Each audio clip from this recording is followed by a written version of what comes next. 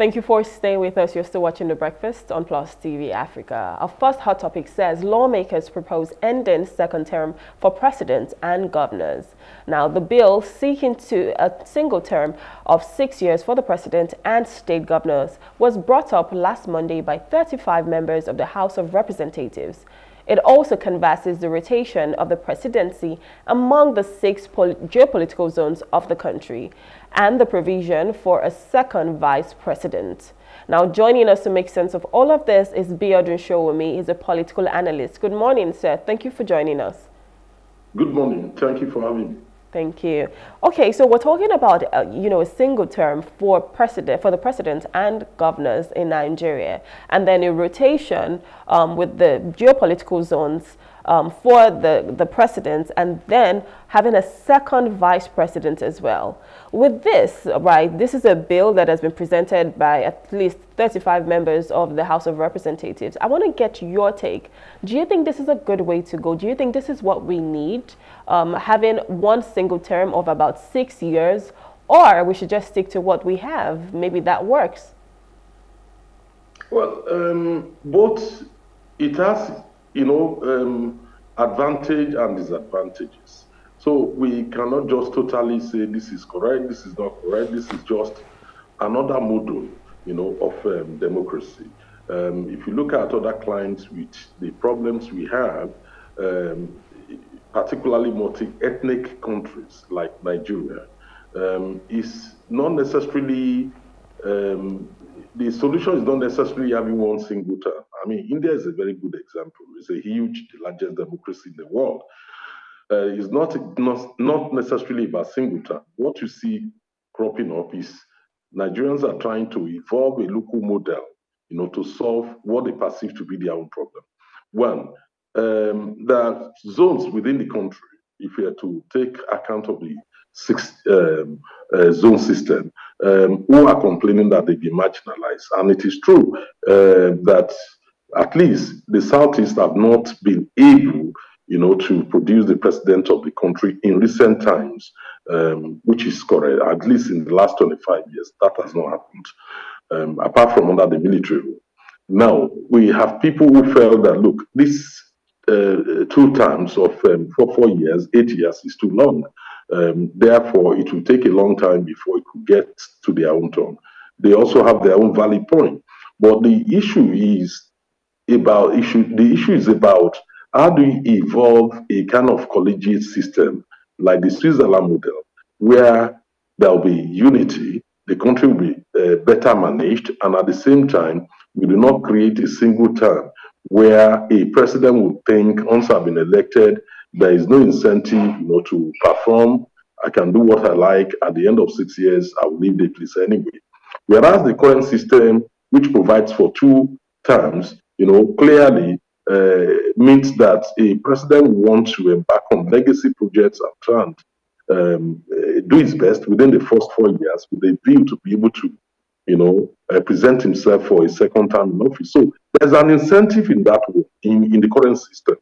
What is being proposed will not necessarily create the incentive for performance, but create a situation where everybody will have a sense of belonging. And at the end of the day, the Nigerian ruling class has not proved, to be so patriotic to the extent that within a single term of 6 years, without any incentive, they will do their utmost. Many people don't think so, and I tend to share that viewpoint, particularly when you look at the problems besetting the country currently. I don't think the issue is about single term. I think it's about restructuring the country. If we fail to restructure the country and we are only tinkering with this system, of a centralized form of unitary government, we will only be, chasing shadows. If you have a single term, 6 years, 2 vice presidents, you only have more, quangles, more offices, more aides, more, expenses to incur governance. And we can't run away from that. We already know that 21 billion has been used to build the house for the current vice president. So when you have a second one with all the entourage, you need more presidential fleets and all that. I don't think that is the way to go. Yes, we can have a single term of 6 years, but then there has to be some safeguard, for when a leader is not performing as expected, then how do you get that leader removed? We've already seen with the National Assembly that it's a no-go area. Rather than going for that, I would rather suggest that we should be going for a unicameral legislature. We should scrap, one of the two houses of in the National Assembly, either the Senate, more likely the Senate, and then have the House of Rep, which is more representative. That will not only save costs, but it will also, ensure that we are able to, carry out proper oversight over the executive functions. Otherwise, currently, the power to even remove the president lies, with the Senate. To impeach him lies with the Senate, rather than it being concentrated. So that, for me, I don't think the single-term option with a second vice president will solve the problem. I think it's more that we should restructure. You can even have 3 regions. That's fine. We've done it before. But the most important thing is to ensure that everybody have sense of responsibility. The moment you restructure, the fractious issues around inclusion, will disappear, because the regions will now be more important, than the center. The resources will be devolved to the region, and political power will lie with the region, only with the center, which is the coordinating center, responsible for monetary policy, customs, foreign affairs, and the military. So I think that's the way to go, rather than what they're suggesting currently. Deeply into our nation is corruption. And many people will tell you that the reason why we're not flourishing as a nation is because we're so corrupt, and we've allowed corruption to become the norm, to become the new thing, to become okay in Nigeria. And so do you think that it matters whichever system of government, we practice, if we're deciding to have, 1 term of 6 years, or stick with the 2 terms of 4 years, which, results to having 8 years in office? Do you think it matters, especially if we are still going to be corrupt? So even if we're doing 1 term of 6 years, that means whoever the president is or the governor can still decide to be corrupt and loot public funds and deny, citizens the basic amenities or the basic necessities of life. Do you think that matters at all, or we should be looking at corruption and how to face it head on? Well, I'll start by saying that I'm one of those who used to think that the corruption is the bane of our development. I no longer think so.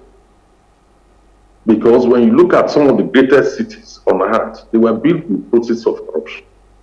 That does not necessarily make them bad. Go to any country, go to Italy. Italy has more mafia-like, mafioso economy than any other country. If you go to China, they still have problems of corruption. Go to Japan, same thing. Go to Israel, at least about 4 prime ministers in Israel, have had to face allegations or trial for corruption. But it never became the bane of their development. They kept advancing. I think in our own situation, we are corrupt, but we are not advancing, we are not developing in any form. The difference is simply because of impunity. In other climes, people are found to be corrupt and not allowed to get it. You pay the price. In some countries, you commit an hacking. In some countries, you get a life sentence. In others, you get shot. We've seen an example of what happened to a corrupt minister in Burkina Faso, who was publicly flogged until he disclosed where the loot, were kept. I don't necessarily subscribe to that extrajudicial punishment. In my view, people should be processed through the criminal justice system. The rule of law should prevail. But it tells you that other countries, including in Africa, are taking corruption more seriously, the battle against corruption more seriously than the way we are doing it. We have seen people on trial, endless trial. Let me give you a good example. Ayo Farose's case, since Obasanjo's tenure, over the chicken, the poultry scam, till today has not been resolved.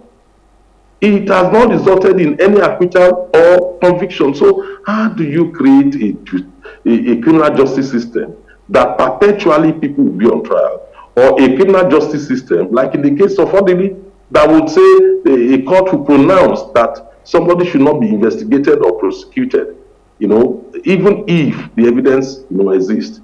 For me, we have a major problem, with corruption.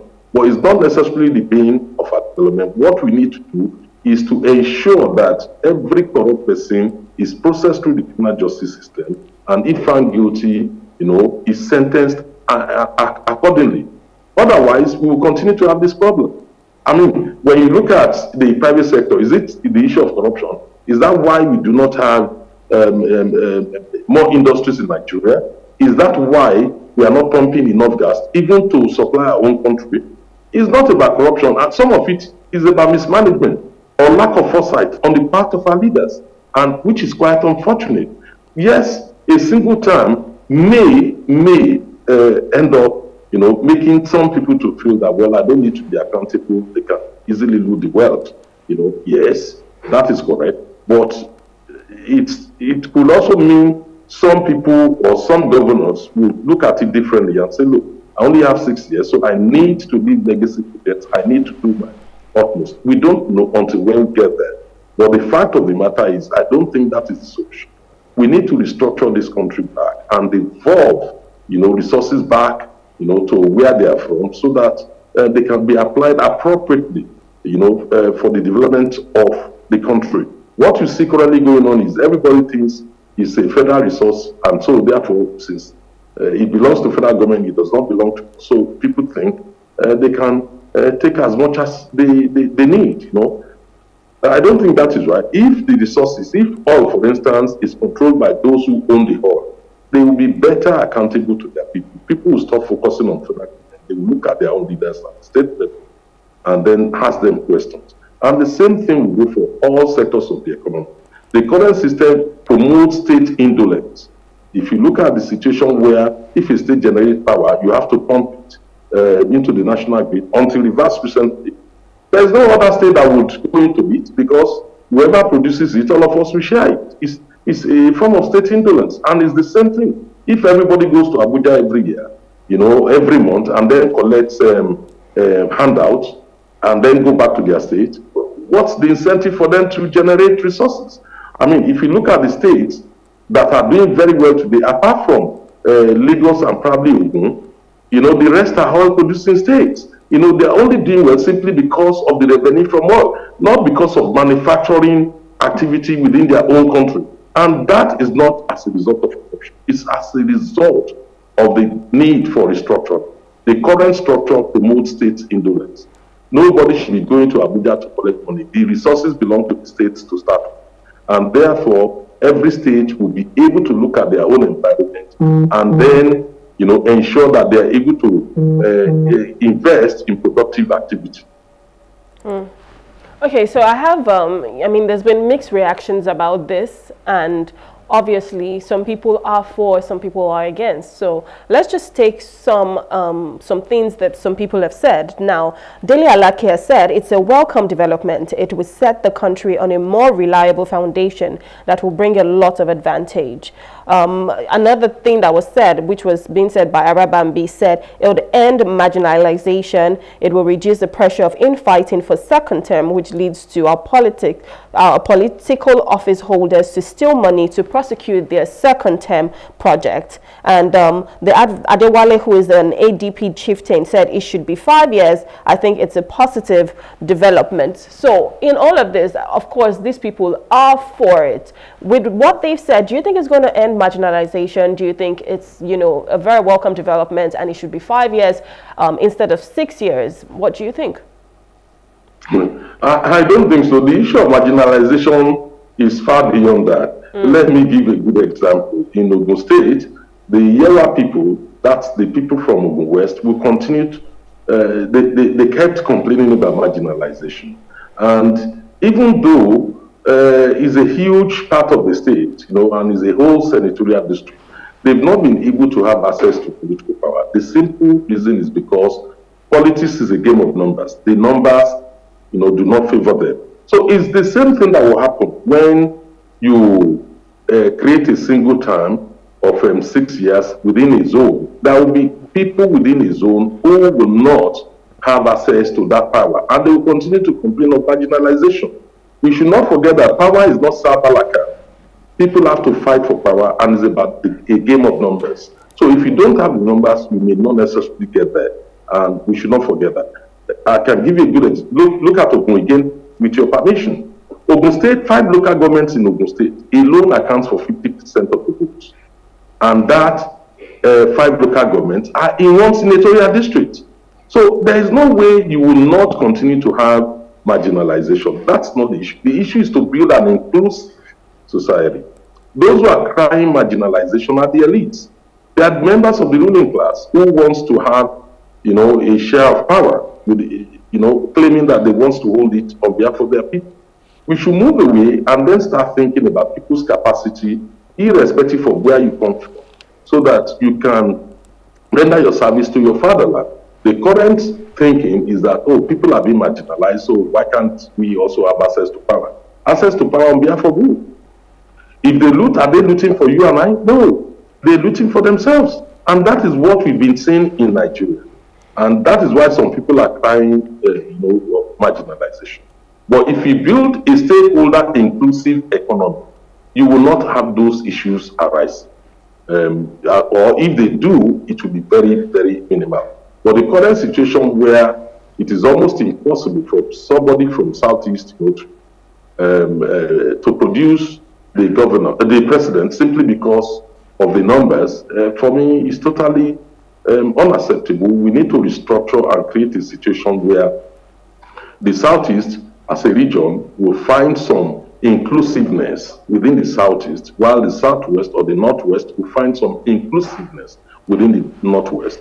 Otherwise, the current structure which we have in the country, whether you say it's about one single tenure of 6 years or not, the fact of the matter is, when you put down the figures and look at Northwest and Southwest, they account for 50%, about 50% of the votes in Nigeria. So, therefore, it will always come down, to a game of numbers, and the elites will negotiate the way they want. So, you will have people within a section of any state or zone, complaining that they are marginalized. So I don't think it will solve the problem. What we need to do is to restructure. All right, so let's move over to some opinions that are quite against. Now, the CUPP spokesperson said, we need purposeful leadership, put in place appropriate sanctions for those who loot the treasury and deny citizens the basic necessities of life. Now, Huriwa has said it's a misplaced priority. What we need is equity. We have more serious issues such as insecurity and our dwindling economy. The public secretary of Ondo State for the PDP says we need diligent leadership, not single tenure. He said it's not the tenure that is the problem, but a sense of duty, diligence, and accountability that are the main issues. Whether a single 6-year tenure or 2 terms of 4 years each, a thief will still be a thief. What do you think about these comments? Dwindling economy, misplaced priority, a thief will always be a thief, all of this. What do you think about it? If you look at all those submissions, we're only trying to find accommodation, within the existing system.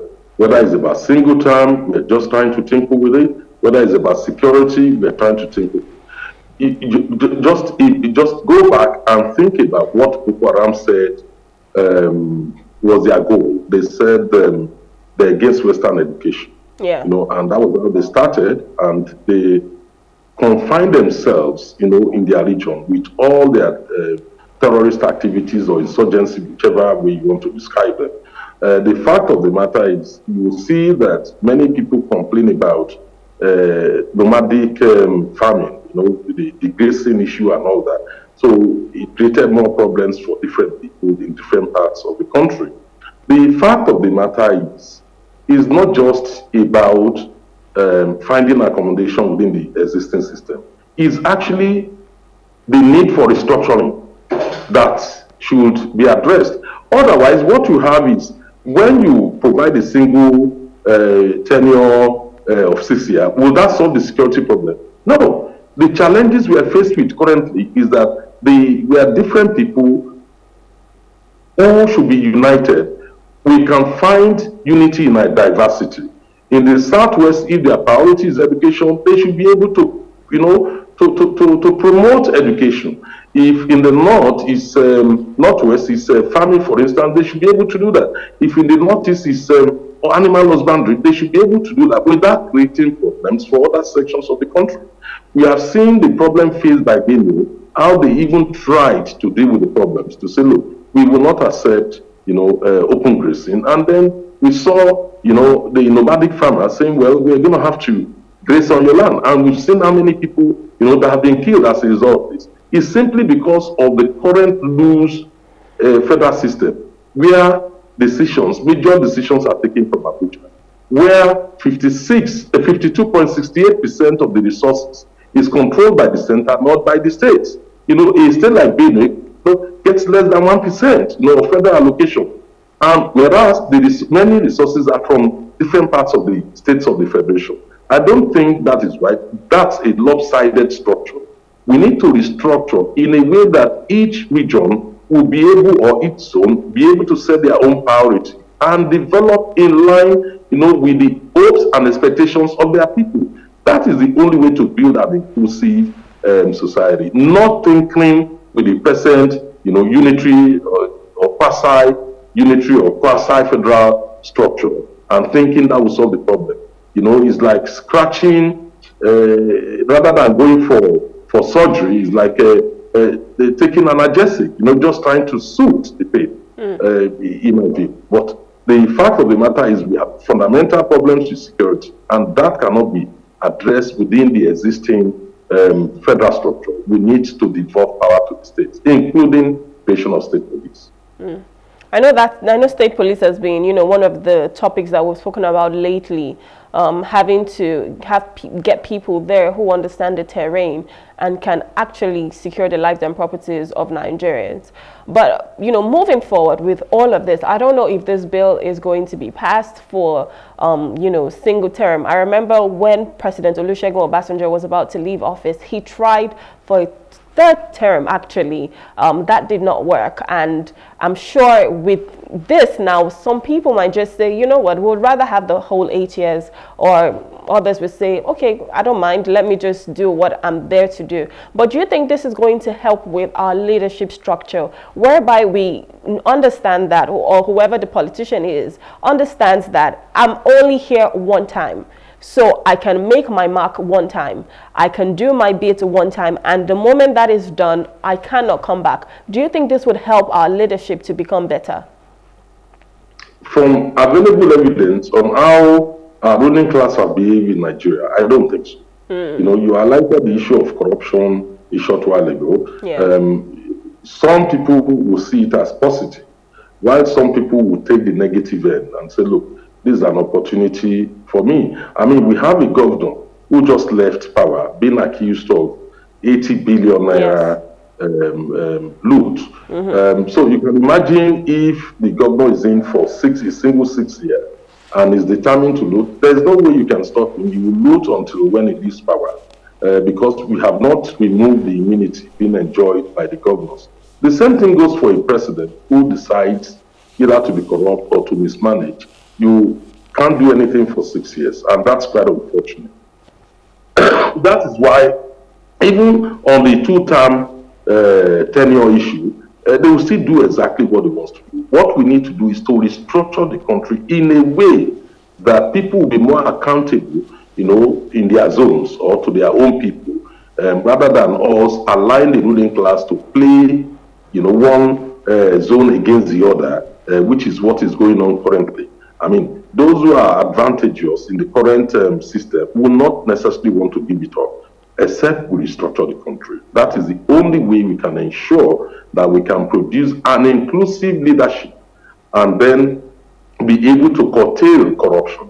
Everybody sees the system currently as they don't have a sense of belonging. Well, the people of Nigeria, we did not make the constitution, the military made it, midwife it, pass it to us, we are only amending it. The sense of ownership is not there.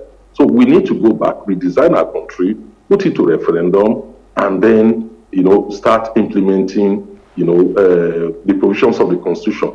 The rule of law should be the basis, on which our society should be organized. And therefore, we need to build a robust criminal justice system that will also be able to deal not only with security challenges, but also, with corruption. That cannot be done under the present, existing order.